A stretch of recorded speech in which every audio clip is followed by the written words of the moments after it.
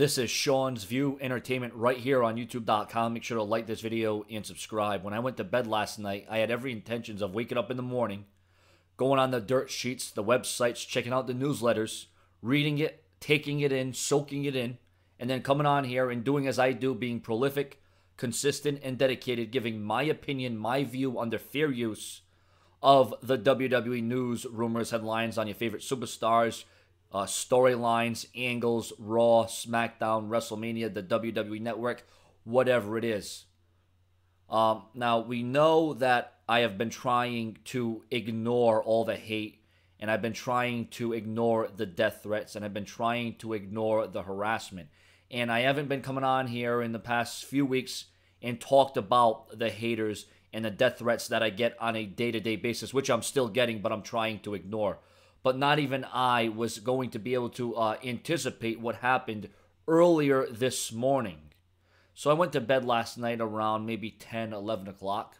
And then around maybe 5 or 6 o'clock in the morning, and where I'm at, it's still pitch black. Can't see anything. I know the changing of the times is coming. You got to switch the clocks. I'm hearing banging. I'm hearing banging. I live in the second floor. I live second floor. I'm hearing bang, bang, bang, bang. Who the heck's banging? Then all of a sudden, I have my fire escape where you can climb up the little ladder from the first floor to the second floor. I'm hearing bang, bang, bang. Now, at first thought, I'm thinking, okay, I'm dreaming. This isn't right. Something's not adding up. Something's fishy. So I get up. Like at first glance, I'm not thinking anything of it. I'm thinking maybe it's my brother. I'm thinking maybe it's a friend. Maybe it's a family member. Maybe somebody that needs help. Maybe someone's stuck outside because we got a bunch of snow outside. Frigid. The cars are stuck. You can't get in certain spots. A lot of different things going on. So I get up. Trying to analyze the situation. I look out my windows. I don't see anything peculiar going on. I don't see anything strange or odd. So then I go to my fire escape. See a knife. See a knife at the fire escape. And I'm like, okay, that's a little odd. Why would there be a knife at the fire escape? Then all of a sudden, boom, boom, boom. I hear more knocking on the door. I go downstairs. And somebody actually tried to get into my house. Somebody actually tried to force entry into my house. Because what would happen is my girlfriend Lynn would go into the room that I'm in right now. And there is a window to my left. There is a window to my left. And there was two people in masks running around the apartment, running around the house, trying to figure out a way to get in. Now, I always lock my doors. I always lock my windows. And thank God the situation didn't get a lot worse than that. But the mere fact that somebody tried to force entry, the mere fact that somebody tried to get into the confines of my apartment just to shut me down, just because they were a hater, just because they did not like the things I did. And you're probably going to ask, well, Sean, how did you know it wasn't just someone that wanted to steal something or wanted money or they tried to get some kind of drugs, although I don't do drugs and I don't condone doing drugs. But you're probably asking, well, how do you know they're haters? How do you know they're against you? How do you know they got something with you? Well, I know that because they left a little note. They left a little note that said, Sean's View, death. Death to Sean's View Entertainment.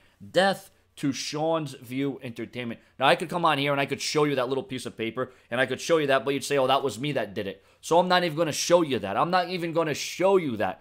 The mere fact that there are these two morons running around my house trying to break in, I don't know what they thought they were going to do. I don't know what they think they were going to, plan on once they did, if they would have got into the house. But the mere fact that they tried to get through my front door, the mere fact that they tried to get through the fire escape, and who knows what else. Who knows how long they were banging and clacking at my door and at my window. Who knows? They could have been doing this for a long time, but this is a situation that could have turned really ugly, and it could turn real bad real fast. So I don't understand the mentality. I am someone that comes on here and gives his view and his opinion of WWE news, rumors, and headlines. All I am is someone that's talking about wrestling. And you're going to go to that level that you can't stand me, that you can't stand my image, that you can't stand my talking. You're going to go to that level, risking getting in trouble, going to jail, having to be going to court, be in the little cop car, be wherever you're going to be, just because you don't like me. Death to Sean's View Entertainment. That's what you leave at the fire escape? And then you're trying to bash down my door? I thought the death threats and the harassing and the bullying and the name calling here on YouTube.com, I thought that was low. I thought that was intense. This is extreme. Now I have people trying to break and enter. I have people trying to get into my space. People invading my privacy. This is getting to be ridiculous. This is getting to be an all-time low. And yes, I did notify the authority. They are on the lookout for them right now. Like I said, they had masks on. I don't know who they were about. I don't know what color hair. I don't know what kind of eyes. They were probably both about 5'4", 5'6", somewhere in that range. But, it's kind of hard to describe to the authorities when they have masks on, they have these coats on. They had black pants. One had black pants, the other one had gray pants. I mean, it's insane.